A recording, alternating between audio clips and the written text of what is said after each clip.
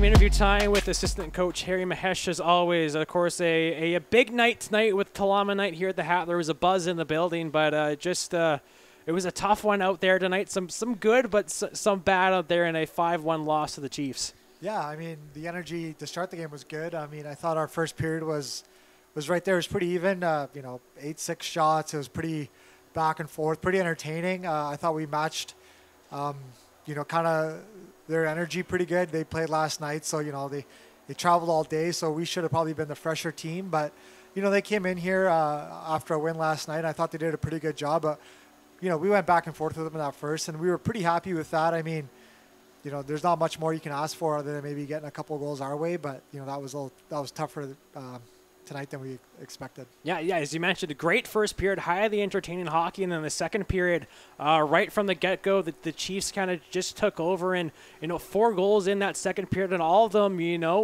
similar as just a wide-open man in front of the net.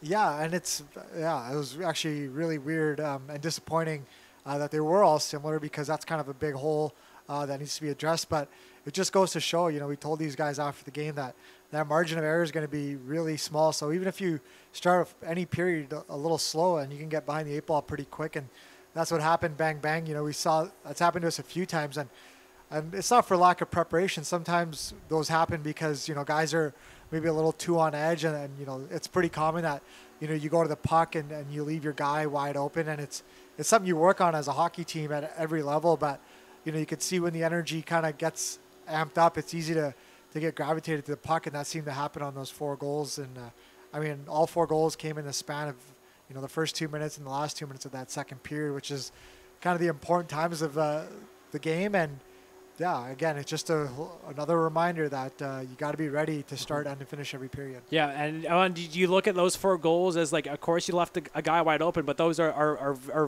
very fixable mistakes. Yeah, exactly. I mean, there's goals where you get outmatched and outclassed with skill, sometimes out hard work, but these were just breakdowns that I don't want to say they're inexcusable, but it's just funny. I mean, at every level of hockey you coach, one of the most difficult things to do is to get guys to communicate on the ice. And in the D zone, like, a lot of those plays can just be talked out, and it's funny for anybody, who's been around kids, and you don't want kids to, you're trying to settle them down, just put them in hockey gear and put them on the ice, because that seems to be the easiest place for kids to not want to talk to each other. And it was pretty evident in all 4 goals that the communication breakdown was pretty obvious. And then going into the third period, you switched goalies, obviously, just to give a jolt to this team, because, of course, you can't fault Mets. And as we mentioned, wide open players in front of the net. Van der Kooi played solid, but the team, again, kind of woken up in that third period and really outplayed the Chiefs there. Yeah, I mean, Metson, he did all he could do. He didn't get a lot of help, and the only thing left for him to do was go out there and score 5 goals, and we didn't think that was going to happen. So, yeah, it wasn't on him. Give him a break. It's a quick turnaround, and we're gonna reevaluate here.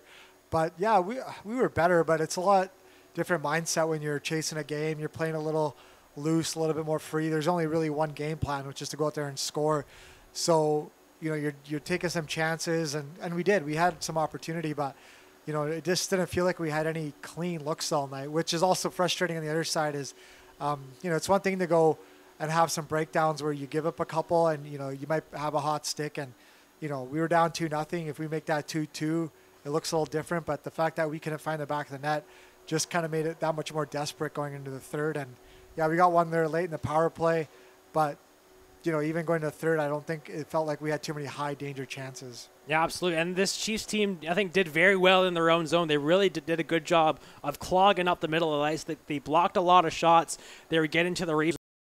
There's really no room to pass or even move in the slot and at the top of the crease tonight. Yeah, no, they made it really difficult to play in front of them.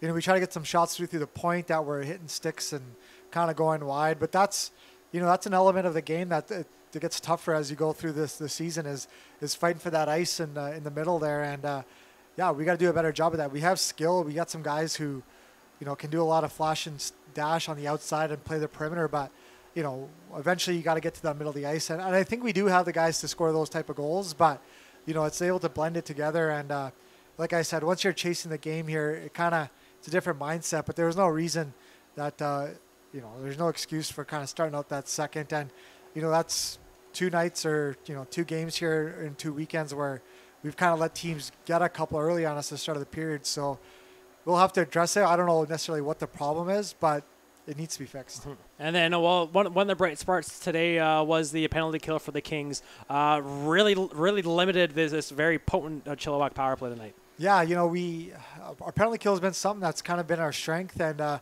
there's certain units we have where it seems to kind of match the style of kill we want. And again, we had all week to prepare for these guys.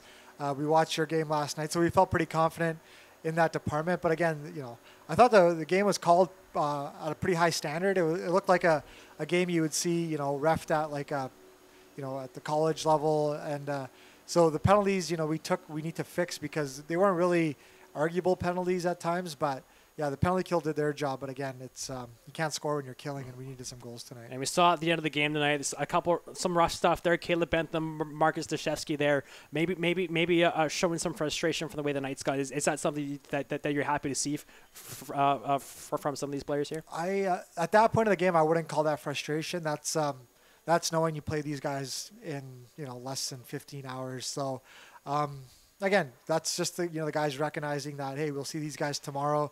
So leave a little bit of a lasting impression. I mean, as a coach, you don't plan for that kind of stuff. But if the guys recognize that on their own and they want to, maybe let these guys know that tomorrow's not going to be so easy, that's just something that's a part of hockey. And I wouldn't call, we were frustrated at times, but that last little bit, I think it was more the guys just being aware that it's a quick turnaround and we see them again. And then going into tomorrow, we saw, essentially 3 different Kings teams in this game, a different team each period. Obviously, you don't want to see the team in the second period. It's safe to say that you kind of want to bring that style of play that you had in the first period tomorrow?